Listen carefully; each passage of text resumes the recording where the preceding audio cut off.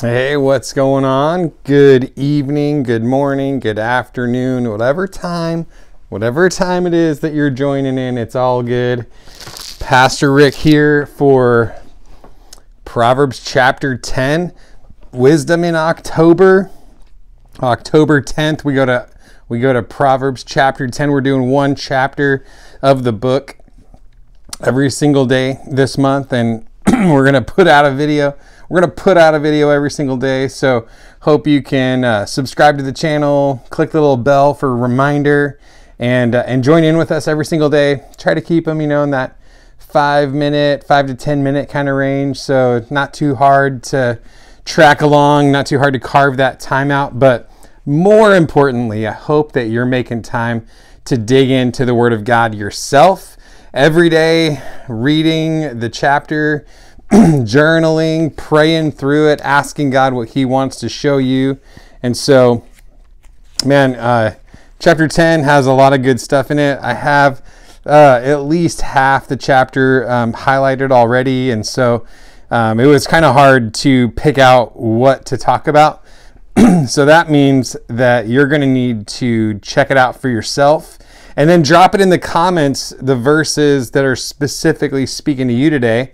And I'd love to have that conversation happening in the comments as well. And so I have 3 verses that I want to point out to you today out of the 32 verses. So I'm going to give you a tithe of the verses from the chapter. And I just want you to think about it, mull it over a little bit, see what the Lord's speaking to your heart.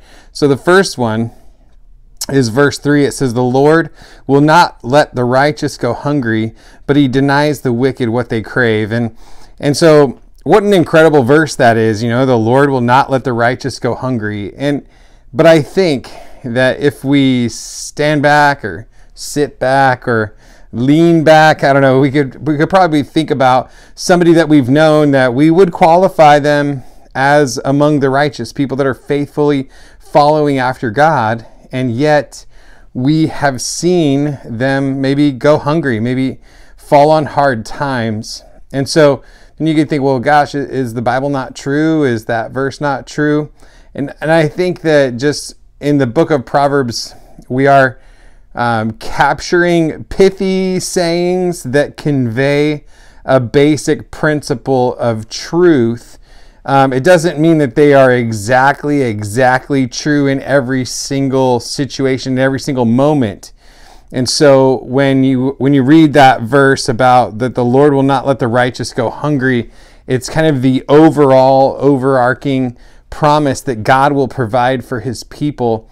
And so even though right now in this moment that person might be hungry, they might be struggling, it doesn't mean that they should abandon the ways of righteousness, because if they continue on, if you don't grow weary in well-doing, you'll reap if you faint not. And so I think it's really important for us to remember the truth of it, even when our current circumstances seem to be betraying the truth. And so I just want to encourage you, no matter what, maybe you're somebody that's in the middle of one of those kinds of situations and it's causing you to kind of question a little bit, to kind of step back a little bit.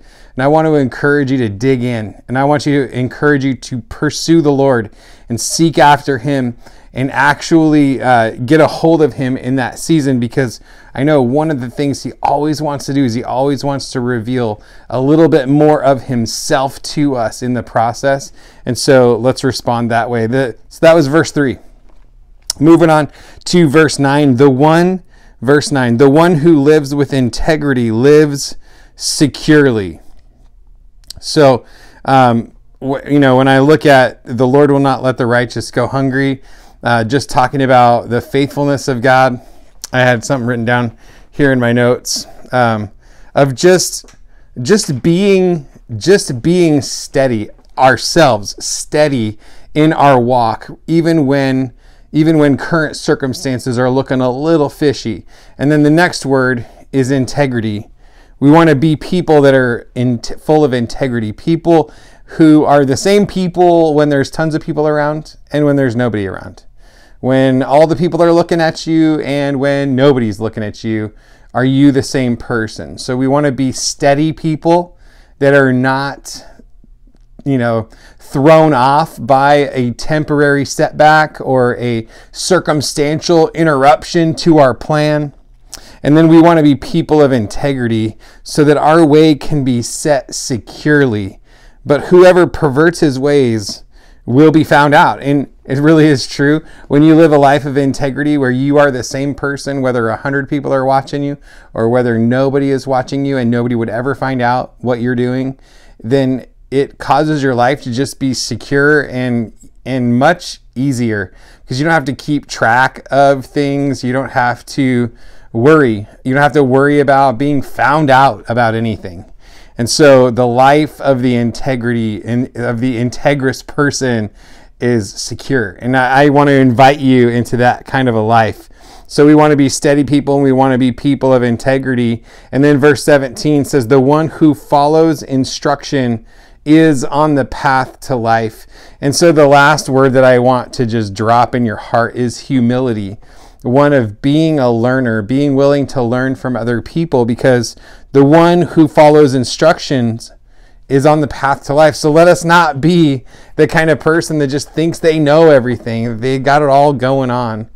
So the Lord is going to provide for those who are righteous that are following him, because he will not let the righteous go hungry. The way of the integrity of the integrity of the righteous creates their lives to be secure. I don't know why I'm struggling with that word so much tonight, but I am not going to re-record. You're just going to have to deal with it. So, but anyways, just want to remind you of those things. And then we want to be people that are humble. Humility clothing us and being willing to learn and grow from those that we trust and respect. And sometimes even people that it surprise you that they're teaching you something. And so I just want to drop those three words: steady, integrity, and humility, that we would be a people that would reflect all three of those things today, because we want to serve our God with steadiness and faithfulness. We want to be a people of integrity, and we want to be a people that walk in humility, and we're willing to learn so that our ways can be established and we can be on the path of life. So with that, God bless you. Read today, journal today, and then drop in the comments something that God's speaking to you. God bless you. Have a great day, and I will catch you tomorrow.